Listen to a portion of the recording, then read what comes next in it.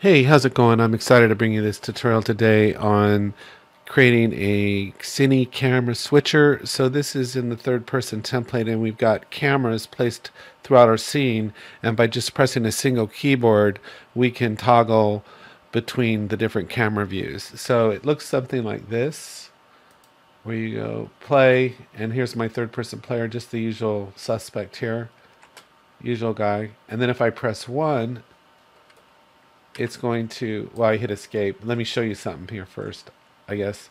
So there's a camera over here, up here. See that? And then there's a camera over here. And then this player character has a camera, right? So if we go play, we're seeing everything through the player camera right now, the player character camera. And if I hit 1, now we're going to see this from that one camera that was kind of up in the air, off out of the arena. And then I press 1 again, and I'm going to toggle to the second camera view. And what's cool about this is you can actually control your player character while this is going on. If I can figure out a way to get them into the scene here. Let me do it this. I hit escape again. So let me hit play. So where's that other camera? Let me put my player character somewhere where I'm sure to see them. So they're there. Okay. So now if I hit 1, we go to that camera up in the air over here. And I hit 1 again, I go to the second camera view. And see how I can see my player character? And you can actually move around. So it's a cool way to still kind of see your character. And then if I hit 1 again, I've actually got the viewpoint of the player character here again. So I'm back. And then if I want to do it all over again, I just hit 1 again, and I've got that other camera view. So it's just a really neat way to see your scene while your player character can still be active. See that? It's just a super cool little thing. So anyway, I'll get started on this in just a minute. And this is actually just one way to do it. There's many ways to do it, and it's actually based on an older Epic Games tutorial on how to switch camera perspectives. So anyway, I'll be back in just a minute to get started. Okay, so to get started on this, we're just in the third person template. We're in Unreal Engine 5.3.1, I believe. And as far as I know, this isn't that difficult, but it can be a little tricky, and so just follow the steps carefully, and if you miss one it might not work. So just, I'm going to make sure it works before I post it, so hopefully it'll work. Like I said, there's different ways to do this, and this is just my implementation of this. The cameras could be actually triggered to appear by player position in the scene, but I decided to do it with the keyboard press to give the player control. And I'm doing that primarily because I may want control. If I want to film or do something, I want to be able to control the cameras and toggle through them. So I don't want to have to control the camera by the player's position, although you certainly could create trigger boxes to trigger the camera instead of using a keyboard press. So I just want to throw that out there. So to start this, we're just going to create a blueprint. So we're going to go to here, blueprint class, actor class, or we're just going to call this BP switcher. Like that. And we'll just go ahead and double click it and go into it, and we're going to just dock this up top. There's nothing that we need to put in the viewport. This is all just going to be on the event graph. So we can delete these two nodes because we don't need them, and they're just going to get in our way. Now, because this is not the third person BP, the BP third person player character, we need to enable any input that we try to. If we don't do this step, then the keyboard press is not going to work. So all we have to do here is just on event begin play, we'll just go enable input right there, and we just got to get the player controller. So right click and get player controller, and that's right there, and the target is this blueprint itself, and this will just let us do the keyboard press on here, and that's all we got to do for that. And some of this is very repetitive. So once we make the first line of code, we'll be able just to copy it. And so no matter how you try to do this, I think if you do it other ways, there's pros and cons to each method of doing it. Otherwise, you've got to drag. You'll see as we go, but there's different pros and cons to doing it this way. So, but I think this way is a really cool way to do it. So, but I'm a little biased. So we're going to right click and go keyboard press 1. And you can drive it off of any keyboard press you want, but I'm just going to do 1. I like 1. And then we're going to get something that's really cool. We're going to press M and left click and get a multigate. This has turned out to be one of the most amazing things, very helpful. And this is what will allow us to toggle through our cameras. So if you wanted to have 5 cameras, 6 cameras, 7 cameras, I'm just going to have 3 cameras. So I'm going to need another input there. And then we want to loop it. And I did a tutorial already about the do once nature of this multigate. And so you might want to check that video out too. That might be helpful. But anyway, it'll allow us to toggle through these 3 switches. And with loop, then we can just keep toggling through it. And it'll do one at a time. So you press it once, it'll do this output. You press it again, it'll do this output. You press it again, it'll do that output. And then if you don't have loop set, that'll be it. But if you have loop, then it'll just toggle through all these switches again. So it's just a really fantastic node there. Now when this starts, it's going to start with the default player character camera. So what we're going to do now is we're just going to set up our initial logic here. And this shouldn't take too long to do. But we're going to go ahead and pull off of this first pin and cast to RBP third person. So cast to BP third person right there. And the object is going to be our player character. So I'm going to put this down here. Get player character right there. And we'll be pulling off this a few times. So I'm going to just leave it kind of centrally located down there. And then we just want to make sure that it's valid. So we'll pull off of here and search for is valid. That right there. And then if you press B and left click, we're going to get a branch node. And if it is valid, if it is our player character, then we want to proceed. And then we're going to right click here. I guess we can pull off of here and type get controller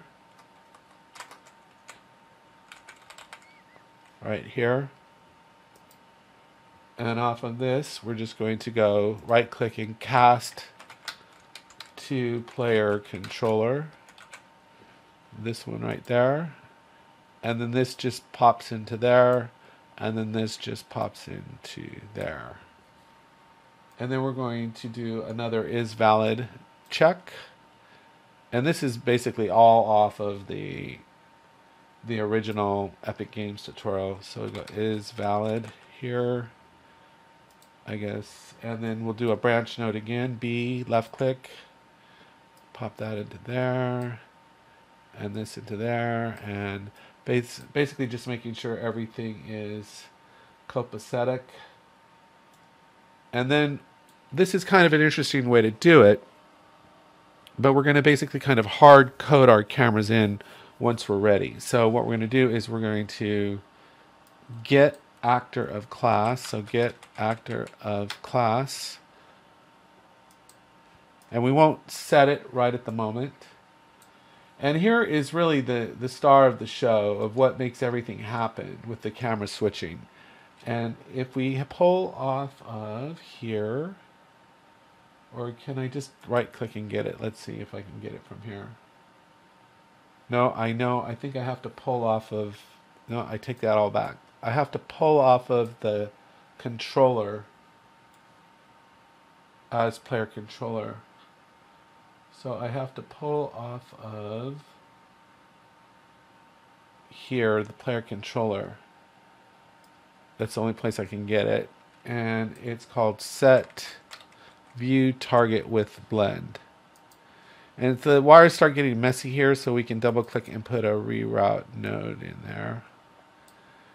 And this is, I'm trying to make this neat because we're going to copy and paste this in just a minute. Okay. And the blend node, you could set this with a variable, or you can just set it. But this is basically the transition time between the target and the new target from our old camera to the new camera. So because we're casting to our target is our third person player character camera, we're going to be transitioning to a new camera. This is basically the blend time. So just to make it clear, not blend here is the blend time. So you can put any value in there you want. If you just want it to go right away, you just leave it 0. But you could set that as a variable, but I'm just going to input it in there like that. And then we'll connect this. And our new view target is going to be what we set as our camera once we put it in the scene and get that set up. So there is that logic all there. And as far as I know, that's everything. Now, once we got this one done, it all depends on how many cameras you want in your scene. So we're just going to copy and paste all this. If you want, I'm just like I said, so you'd copy and paste this line of nodes for as many cameras as you're going to have in your scene. So I'm just going to have 2 in the scene, and then the player character has 1. So I'll hit Control D, and I'll make that one. And then to return, we kind of have to do the same thing all over again. So I'm going to duplicate that one more time, and this will basically return us back to our player character camera. This will, once we finagle a couple things here. So then what we do once we have this basic setup is I'm going to go ahead and put this output into here, and this goes in here, and then this output here is going to go in there, and this output is going to go into there. And let me just check something here. The one little exception that we're going to make is over here. So this is what we're going to, how we're going to set our camera. So I'm going to drag 2 cameras into the scene. I'm going to set one to here and one to here. So it's not really, it's kind of the opposite of instance editable. It's not going to be instance editable. We'll have to set it in here. That's what I call hard kind of coding it. But that's just one of the drawbacks of this system. But once you have it set up, it's set up, and you don't have to keep messing with it. It just depends on how many cameras you want. But you might want to put more cameras in here versus less, but I'm just showing you how you could do it with 2 cameras. So here on this last one, once we toggle through, so when we start the game, let me just explain this. When we start the game, it's just going to be the regular third person player character. Then I press the keyboard once, and it's going to transition me from the player character camera to the camera that I'm going to place into the scene in just a minute. And then once I hit the keyboard again one more time, it's going to transition me from that camera to the second camera. And once I hit one again, it's going to transition me back to the player character camera. So because we're going back to the player character camera, we don't need this part here.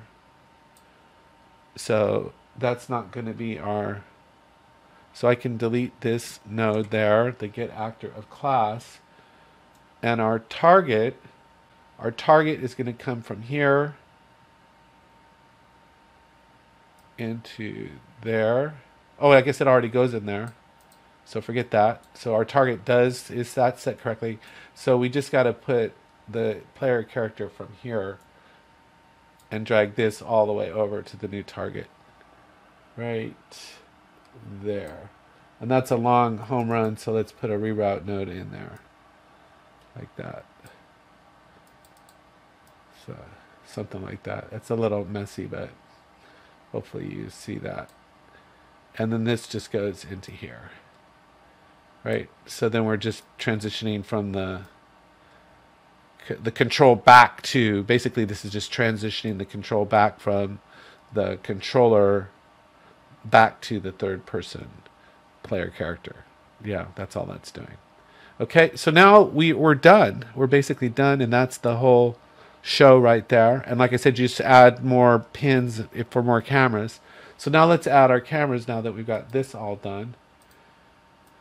So this is very interesting, and I didn't know anything about this until just recently, until I kind of looked at that old tutorial. We're going to right click and go to Blueprint Class, And we're going to search for a camera actor. This one right here, a cine camera actor. And I'm just going to call this BP Cine Camera. And that's all we have to do for that. It's automatically camera. You notice, see how it's... do I have to compile and save this, or just save it? Save all. Okay, see how it's in the shape of the camera? So if I drag this on the scene, it's going to be our camera. So this is how we're going to make our cameras as blueprints. But I'm going to create a child of this for as many cameras as you want. So if you wanted 3 cameras or whatever, you'd make 2 children of this plus this one. So I'm just going to make 2 cameras, so I'm going to just make 1 child of this one. So I'll go create child, and it comes in with that name already, and I'm going to just save that, or save all.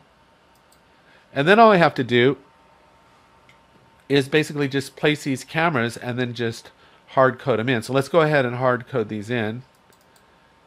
So this one is going to be our BP Cine camera there. And then this one is going to be our BP Cine camera child. And compile and save those. Now all we have to do is just position the cameras wherever we want. And this part's actually kind of fun. So I don't know what we can kind of do what I had just done, and I'll show you one little thing here. So let's just drag the first camera onto the scene, and you see it right there. And so it's already linked up. We do need to drag our BP switcher into the scene as well. And then what we're going to do is I'm going to select this camera in the scene, and I'm going to right click and see where it says pilot the camera. So now using my controls, I can just fly around like I normally would and just position myself wherever I want my view using the pilot controls. So let's say I want this viewpoint here.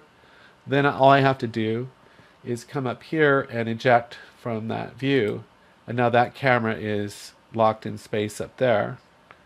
And if I come down here and I look back, I should see it up there, right?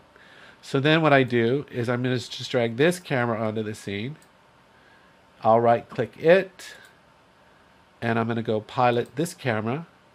So with my WASD keys, clicking my right shift key, I'm going to go ahead and position myself, I don't know, in some other spot wherever I want. Let's say I just want this viewpoint.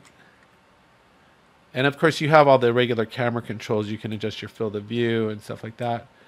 And then I just eject, and now that camera is located where it needs to be. Now I'm just back into my WASD without anything, and you can see that camera is placed over there.